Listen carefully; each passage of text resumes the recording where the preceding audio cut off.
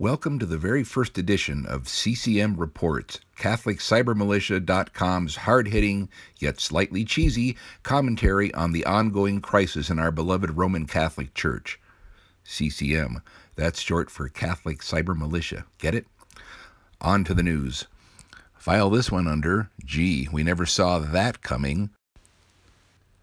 Chinese bishop to be subjected to isolation and indoctrination by Chinese authorities.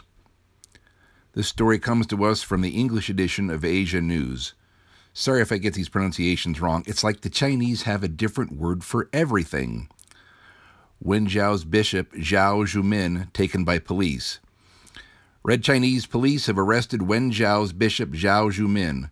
According to Bernardo Cervarella, correspondent for Asia News, quote, he will be subjected to isolation and indoctrination for 10 to 15 days.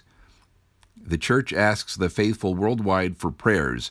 Bishop Shao is recognized by the Holy See, but not by the government.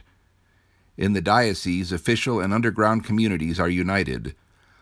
Official priests banned from visiting the tombs of underground priests and bishop. Prohibition of participation in Mass and catechism for young people under 18 years.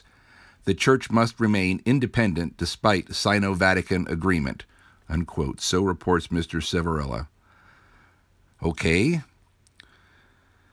Gee, Holy Father, did you see this coming?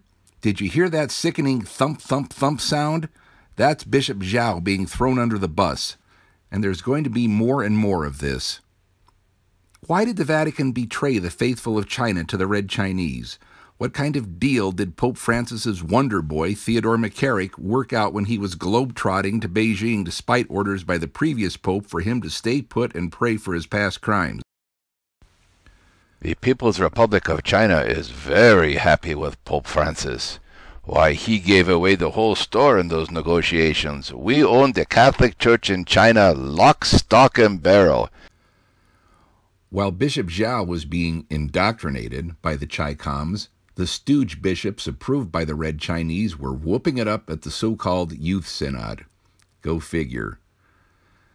There'll be more stories like this, you can count on it. Pray for Bishop Shao and the good people of his diocese. Pray for suffering China. Pray for those men in the Vatican.